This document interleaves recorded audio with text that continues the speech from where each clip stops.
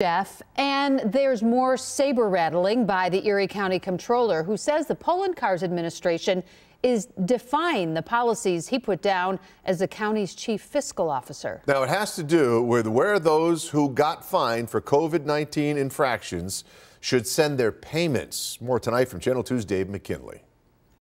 In a letter to the Health Commissioner, Dr. Gail Burstein, County Comptroller Stefan Mihailu said her office was in violation of a policy he set more than a month ago, directing that those fined for COVID-19 infractions send payments to his office from here on out. Why do they need to send it to you? Why can't they? Why shouldn't they just send it to the health department like they normally would? Well, we are the chief accounting officer for all of Erie County. This is the role of the Office of Erie County Comptroller. It is not a function of the health department.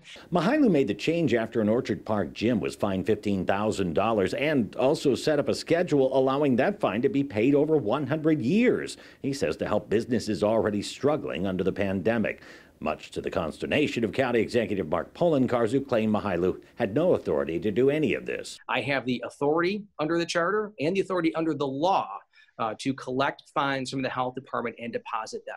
This latest flap involves a restaurant fined $300 for alleged mask violations, but instructed by the health department to send payment of the fine not to the comptroller, but to somewhere else instead. And they asked for the payment to be made to the Commissioner of Finance, and that position has not existed in county government, it's my understanding, for decades.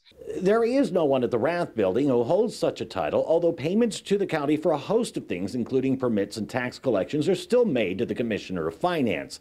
In any case, though, the restaurant was told to send the payment to this address on Kensington Avenue. Well, we went there and we found an office of the health department. Mihailu says the administration is engaged in an end run. Mark Poloncarz, whether he likes it or not, has to follow the policy that I enacted.